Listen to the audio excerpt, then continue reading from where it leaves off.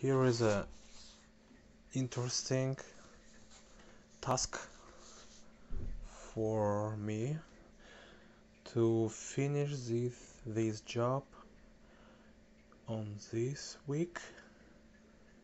The temperature is falling, and so I have just 3 days from Monday to Wednesday to finish the work.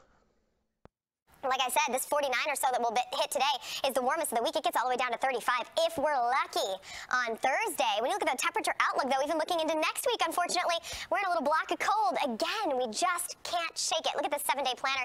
I do expect to find this, again, the mildest day. We're going to be in the 30s to the end of the work week. And then going into Saturday and Sunday, it looks a little bit better. At least no rain or snow much this week. We have a little small snow chance Wednesday morning.